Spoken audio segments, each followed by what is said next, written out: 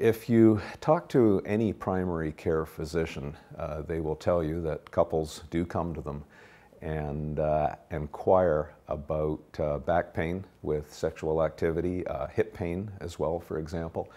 And the physicians have never had any science to base their recommendations upon.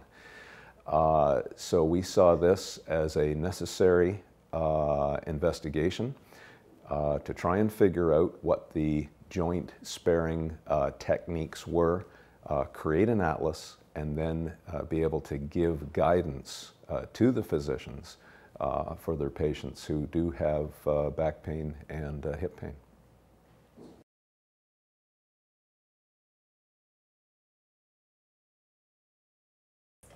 We created an atlas, which is essentially guidelines that clinicians can use when they're making recommendations to their low back pain patients on which sex positions they should avoid or which sex positions would be more recommended.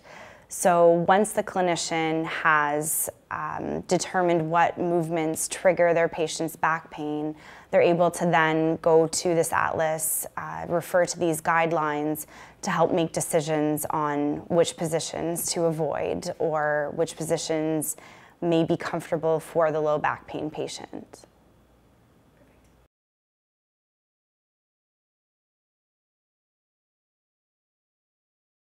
For the first time, we were able to document the loads on the tissues, the muscle activity levels, and how the stress migrated through the body based on the position for sex. So we found out why certain positions are tolerable by some people and intolerable by others.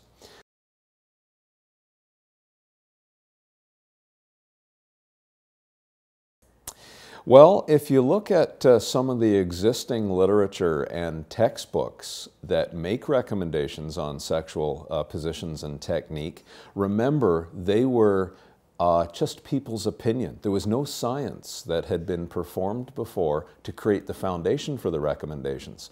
So what we found is there are certain positions and motions that create pain in some patients. For example, flexing the spine like this causes pain for those who have disc bulges. So what we would now recommend is to hip hinge around the hips like this, and you'll see that the spine doesn't move versus this kind of a motion that really creates a lot of pain in the discogenic or the disc bulging patient. This is a model of the sacrum, which is in the pelvis, and the bottom lumbar vertebra. And I just want to show what happens when the spine flexes and squeezes. You'll notice the disc bulge posteriorly, and that goes right into the neural canal. So if the person who has this type of pathology flexes their spine like this, they will create that disc bulge and it will grow.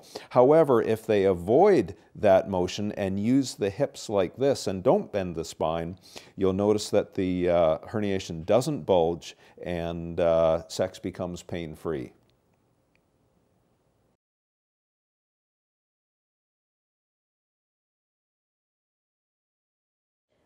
For the first time, healthcare practitioners have guidelines that are based on hard science.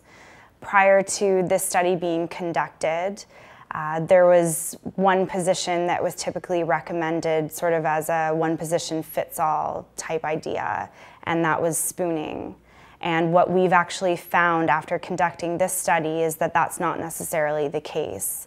For a male flexion-intolerant patient, spooning is actually the least recommended of the positions that we studied.